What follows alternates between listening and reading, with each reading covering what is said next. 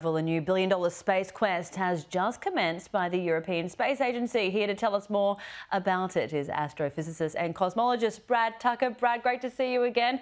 It's an exciting mission. First, what can you tell us?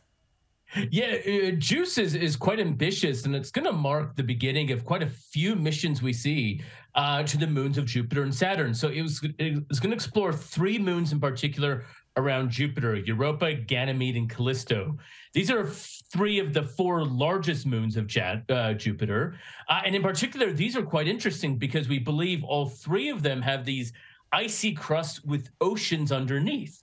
So the goal that we're going to see with JUICE is to understand better what is the composition of the ice, try and map with things like radar and other tools, what is the water levels and composition potentially underneath that crust, kind of imagining almost like an Antarctica environment, and then some other properties of these moons, because we think moons like this, as well as a few around Saturn, are really the best places to look for habitability. That means the ability to host life. And we think very well likely that there may be some sort of life somewhere on one of these moons underneath that icy crust, because that icy crust protects it from radiation. It keeps it insulated so it's not too cold, and obviously has a lot of liquid water. So it's going to be an exciting mission.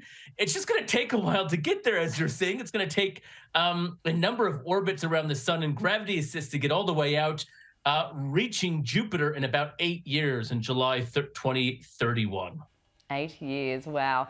Now look, the largest rocket and capsule ever built, which will eventually go to the moon and then onward to Mars, is looking at its first test flight.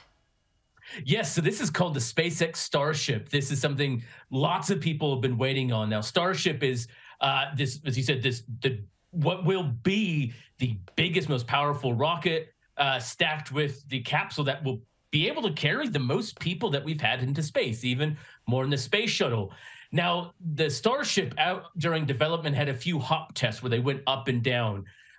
They've been waiting on the FAA, the Federal Aviation Administration, who approves launch licenses, to do all the checks and approve it. That approval has now come in the past 48 hours or so. And so they are now looking at an early launch, as early as possible, assuming the weather. That's currently scheduled for Monday night, Australia time, so sometime on the 17th. If they don't reach the 17th, they have a few backup dates later in the week due to weather. But as you said, this is a really big step, because this is going to essentially be the capsule and rocket, the capsule being that top black part, that will take people to the moon, and what they want to eventually is go to Mars. So a lot of people are waiting. A lot of people are anxious to see it. This first test of it going into space, doing one orbit, and then splashing down somewhere in the Gulf of Mexico later that day. Incredible indeed. And look, a new NASA facility designed to simulate Mars missions and living on Mars has been built. Yeah, called Chapea. NASA has quite a few of these, and now this is the newest.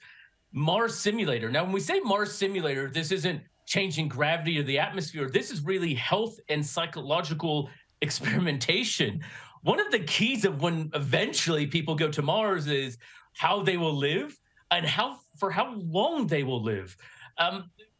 The duration missions to Mars are going to take about 3 years or so, roughly 8 to 9 months to get there, same back in about a year or so on Mars. And so there's a lot of prepping and learning about how the astronauts are going to adapt, live, and survive in one of these habitats. So they've actually built one based on the designs of what they think may be applied for Mars in the future, and are going to do test runs of astronauts or simulated astronauts in these. So there will be eventually 4 people locked in this little capsule or this little habitat in Johnson Space Center for over a year. And this is specifically designed for Mars and those long durations. There's other ones like High Seas and others that are privately owned that do a little bit shorter missions. But with the Mars aspect and how long it is, these people will be simulating, can people stay indoors for a year and get along? It's a very simple but important question when getting to Mars. Yeah, it's not for me, I don't think, Brad. Just finally, a supermassive black hole has left a trail of stars 200,000 light years long. What does that mean? What can you tell me?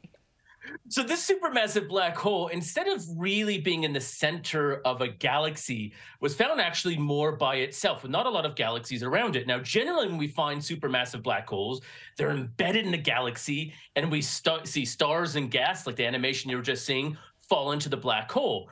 But these black holes do move. They do orbit a little bit, and if they're not contained into a galaxy, they can move or spread across space.